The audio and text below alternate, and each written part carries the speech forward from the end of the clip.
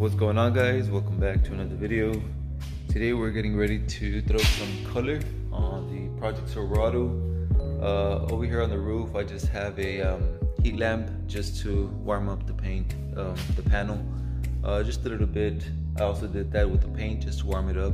Today was just a little bit fresh morning, not that bad. It wasn't cold, but it was just, you know, a little fresh. So just heating it up. The primer is already sanded down just a little bit, just a scuff, real light. And yeah, I already had the paint. Just gonna get some stuff ready and we'll go ahead and get started. I'm gonna get started on the roof today, and then I'll leave it like a day or two, and then I'll paint the rest.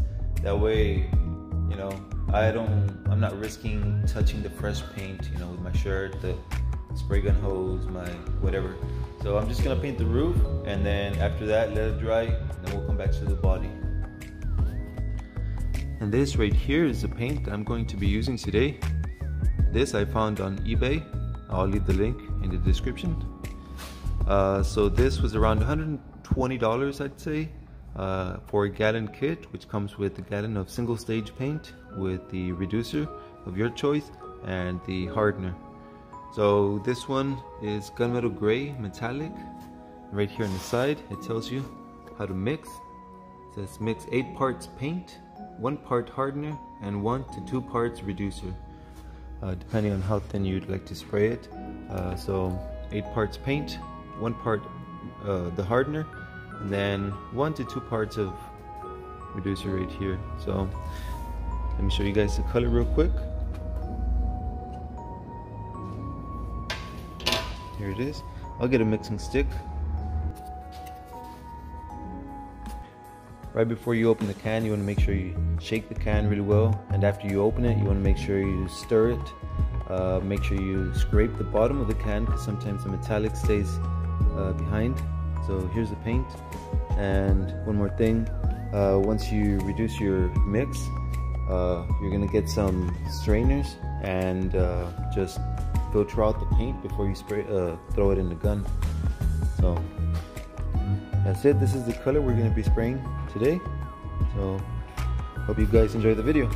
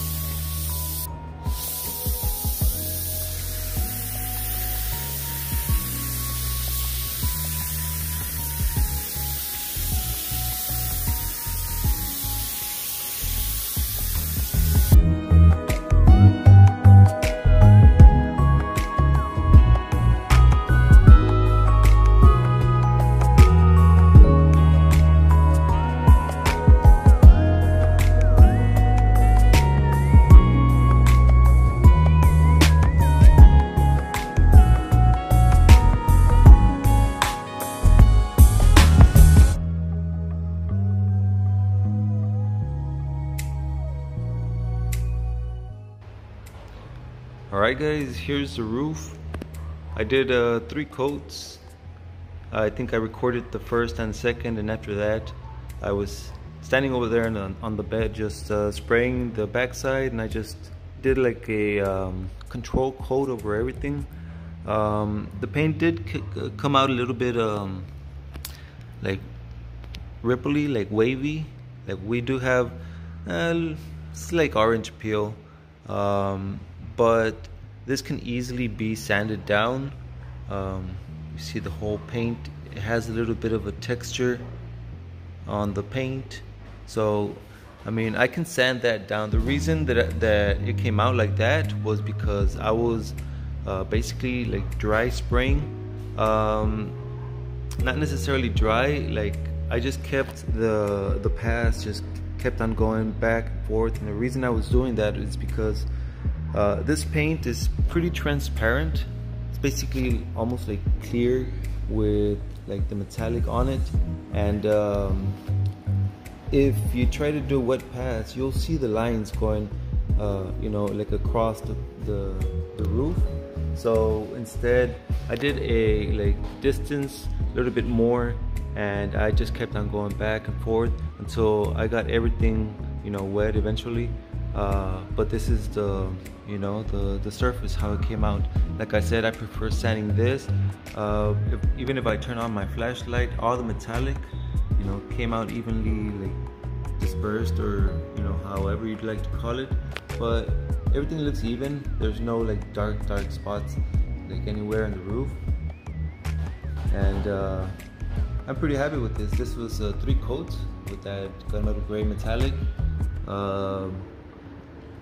The color, I mean, it looks pretty close to the original color that, you know, used to be on this truck. So there's a few of the metallic right there, but yeah, the color almost close to the original color, which was almost what we're aiming for. Like just not exactly like by the code, but a color that just looked about the same. So here it is. This is the gunmetal gray. I'm gonna let this dry. I'm gonna let that dry, and later in a few days, like 2 more days, I'll come back on the weekend, and I'll just cover the top, and we'll go ahead and paint on the sides. Like I said, the reason I do the roof only is because it's such a big truck, and if I'm gonna be spraying a coat on top and then a coat on the sides and then coming back on a second coat, like you have a risk of, look at all those shoe marks right there on the bottom. You know what I'm saying? So it's just little precautions like that we're just trying to avoid. So yeah, I guess I'm gonna edit this video, show it to you guys, and then we'll come back in a few days and we'll just paint the rest of the truck. We'll see how everything is, and yep, we'll see you guys. Thank you so much for watching. Peace out.